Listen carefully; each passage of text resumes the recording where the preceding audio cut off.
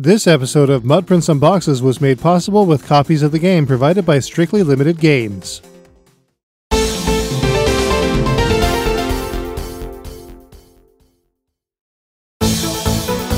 Limited Run Games isn't the only joint in town, creating tiny physical batches of Indie and Doujin titles. In this episode of Mudprints Unboxes, we're taking a look at a pair of games from Strictly Limited.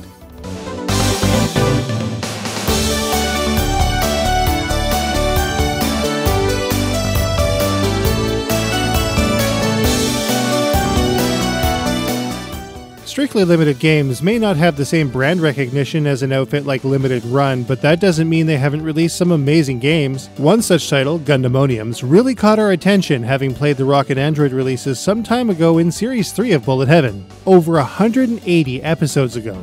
So, how do Strictly Limited releases fare against East Asia Soft and LRG? Let's take a look, starting with Gundemoniums.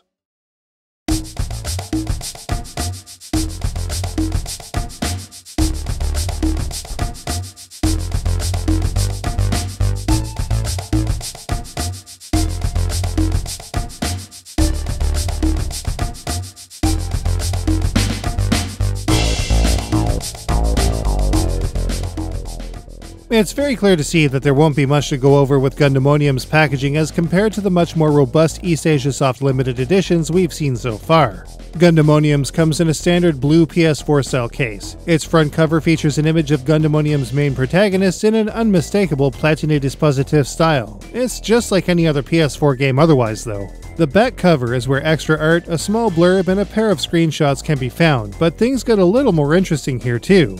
This is game number 11 from Strictly Limited, which was a numbered limited release. In this case, we have number 181 of 1800. The PlayStation 4 game information, including number of players, hard disk space, controllers, and so forth, are also present here, but this time in German. It supports Vita Remote Play as well. On the inside though, slight disappointment. There is no manual to speak of here, which is kind of a shame given that Platine dispositif art is a big selling point to their games. A manual could have included a small art section, which would have been pretty decent. What is present though is a small bonus illustration behind the disc that reads "Thank you for your purchase" in Japanese. All in all, it's a pretty standard modern release with very few physical bells and whistles, but we're definitely looking forward to digging into the game itself. Tokyo 42 is more of the same, with a typical but stylish front cover and all of the same kind of information on the back. This was Strictly Limited's first release, but this one does not have a limited number on the back. The internals are all just the same as well, although this release in specific just has a blank interior. Like all of these kinds of releases, Strictly Limited Games brings previously digital-only games to the physical space in an adequate manner.